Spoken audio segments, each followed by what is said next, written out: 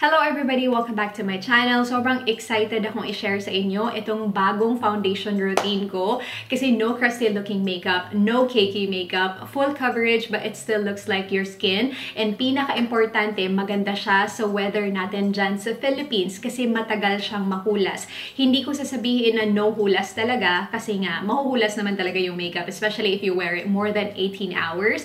And especially if you have combo and oily skin. And speaking of combo and oily skin, kung mahilig kayong, ano yung sinabi ko? Skin? Speaking of combo and oily skin, kung mahilig kayong mag-bake, eto guys, makakat na yung baking time nyo kasi hindi na kailangang mag-bake. Kasi I understand you need to bake your makeup kasi para mas matagal siyang mahulas or para mas matagal kang mag-oil up.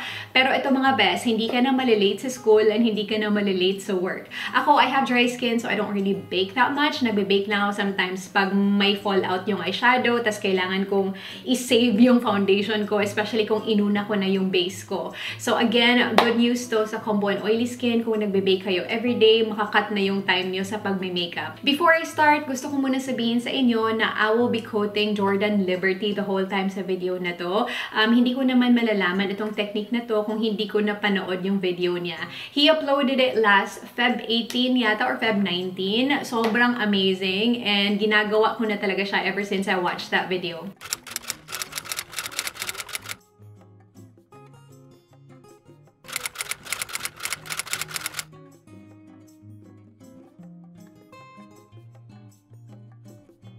That is it for my intro. I'm gonna zoom you guys in now so we can start already. Step 1, moisturizer. Use whatever works for your skin type. Ako, I have dry skin and sobrang okay itong moisturizer na to sa akin. If you have oily skin, you can still use this moisturizer. This is the Charisma Decasucide Cica Cream M+. I'm just gonna put it all over my face now.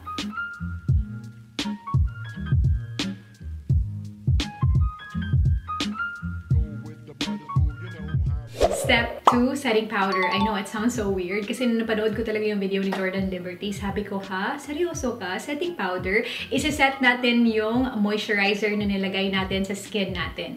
Ito yung dalawang setting powder na na-try ko na nag-work talaga. The Maybelline Fit Me Loose Setting Powder. And yung shade ko nito, 05 Fair. And ito naman si COVERGIRL, translucent lang to. So use a translucent loose setting powder. Kasi guys, if you use yung mga shimmer or yung may mga sheen or full coverage na loose setting powder, it's not gonna work. It's still gonna look like you've piled on a lot of makeup. So be careful then when choosing your loose powder. Yung hourglass ko nga hindi ko siya nagagamit kasi iba yung look talaga. Itong dalawa na try ko na and sobrang okay siya. What I do, I use a fluffy brush, dip it sa powder and tap off the excess.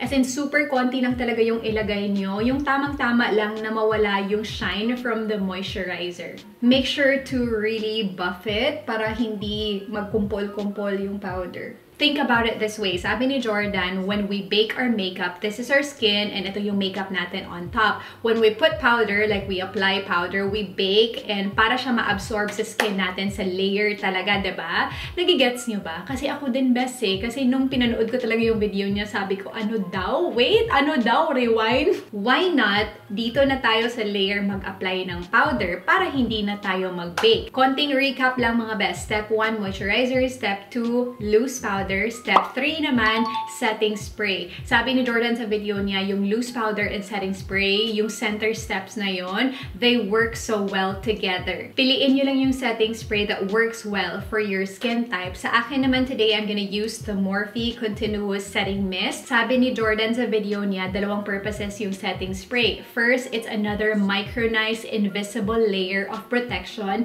na hindi na siya nag-a-add ng weight or texture sa skin. Second naman, it will automatically lock our makeup in place. Katulad lang din nung sinabi ko sa inyo kanina, use a translucent powder, yung walang coverage, walang micro shimmers. And sa setting spray naman, dapat yung mga ganun na setting spray. Diba merong setting spray na luminous setting spray, tapos pag tingnan nyo yung bottle talaga, meron siyang micro glitters or may mga maliliit na shimmers. So wag nyong gamitin yung mga ganun na setting spray. So today, I'm gonna use this. Sinabi ko na yata kanina. So Morphe Continuous Setting Spray kasi ito naman, water lang talaga. Wala siyang micro micro shimmers. Kasi most of my setting sprays here, merong ganon na effect kasi nga dry skin ako. If you have dry skin, then super smart din tong idea na to talaga. Kasi diba nag-moisturizer tayo, naglagay tayo ng loose powder, merong tendency na may emphasize yung dry patches natin sa skin. So after spraying our face with a setting spray, mawawala yung na-emphasize ng loose powder. I really hope na tama yung pag-explain ko sa inyo sa video na to.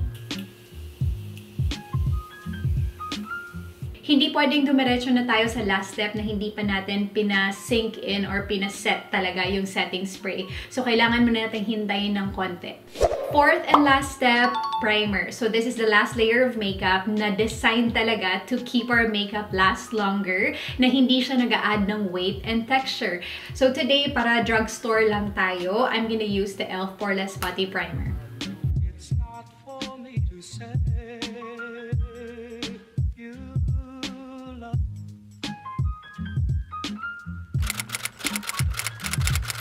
It's not for me to say you. Bago ako mag-foundation, konting recap lang ha. Step 1 natin, moisturizer. Step 2, loose setting powder. Step 3, setting spray. And then last and final step, primer. Hey guys, so this is me applying my foundation, and as you can tell, hindi ko talaga siya dinadamihan. So just go slowly and easy with your foundation. Sometimes kasi masobrahan tayo, diba? So what I do is that, by the way, before I tell you what I do, I'm using the Wet n Wild Dewy foundation. This has medium to high medium coverage, hindi siya na full coverage. So if you have a super full-on full coverage foundation, mas lalong hinay-hinay sa paglagay sa foundation sa skin. Huwag nyo pong damihan kasi the more you pile the product on your face, the more siya magkikakey. So sobrang pa konti-konti lang talaga. And then when you add coverage, make sure you just add it on the areas na kailangan mo ng more coverage, like yung mga pimple marks and yung mga hyperpigmentation na malalaki. And then after I blend it with my brush to really, you know, make it look well blended, I go in with my damp sponge again and pinipress ko siya sa skin ko. Ito po yung secret. If you have panda eyes, you need to use an orange corrector or peach corrector. Kasi if super full coverage yung concealer natin, kahit gaano pa yan ka full coverage, mag-gray and mag-gray talaga yung under eyes natin. Yung tendency kasi pag super itim yung eyes natin, nagle-layer and layer tayo ng concealer, diba? So mas kakapal siyang tingnan, so hindi na siya natural. So corrector first, bago concealer. This is how I apply a full coverage concealer. Hindi na talaga yung pa-VV na sobrang dami. Kasi pag sobrang dami yung concealer, again, makapal siyang tingnan and magka-crease siya kasi nga madami yung nilagay natin. So mas may tendency na papasok siya sa mga lines, especially if you have lines already. I can totally skip this part because I have dry skin. So if you have combo and oily skin, kahit nag-powder na tayo kanina, diba sinet na natin yung moisturizer with a loose setting powder, you still need to set your foundation in place and yung concealer para walang creasing. And I advise you to use a super light coverage lang talaga na powder or pressed powder, and then buff it sa skin. Use a brush na nagsisway yung mga bristles, you know, just like the one I'm using right now, para mas easier pag i-buff nyo sa skin. And nakikita naman sa camera kung paano ko siya nilalagay.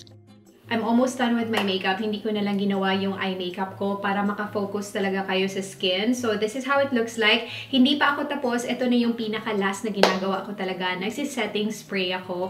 Kasi mga best, hindi naman pinakita ni Jordan Liberty talaga yung pag-apply ng foundation, concealer, and powder. And as you can tell, merong powdery look ng konti kasi nga sinet ko pa rin siya ng powder, yung skin ko kanina. Pero super duper konti lang talaga yung nilagay ko. And to minimize that powdery look, maglalagay ulit ako ng setting spray. So, kung ano yung ginamit ko kanina, yun lang din yung gagamitin ko ngayon. But if you have dry skin and if you have a dewy setting spray or luminous setting spray, go ahead, use that. Kasi sometimes, ganun ako eh. Like, I use the setting spray and then nag-a-add na naman ako ng dewy setting spray. So, depende yun sa inyo. And pag nagsisetting spray ako, as in naliligo talaga ako ng setting spray. After setting spray, nilalagyan ko ulit ng powder. Since super duper konti lang talaga dito sa T-zone.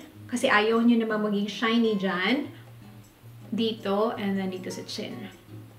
that is it for this video, guys. I hope nakatulong to sa inyo and I hope nagustuhan nyo. Let me know please in the comment section below kung ginagawa nyo na to. Kasi nga sabi ni Jordan Liberty, diba? Old makeup technique na daw to. Pero hindi siya old sa akin nga. Bago lang siya kasi ngayon ko lang siya nalaman. So again, comment kayo sa baba kung ginagawa nyo na to and ano yung thoughts niyo about this technique. And kung ako naman yung tatanungin nyo, this really changed my makeup game. Sobrang gustong-gusto ko talaga siya. Mas matagal mahulas yung makeup ko and mas maganda tingnan yung base ko talaga. My skin but better. Kung pareho kayo sa akin na ngayon nyo lang itatry, comment naman kayo sa baba please para alam ko din kung ano yung experience nyo. Thank you again for watching. Please do not forget to like and subscribe if you haven't already. And may your brow game be as strong as your coffee today. Love you. Bye.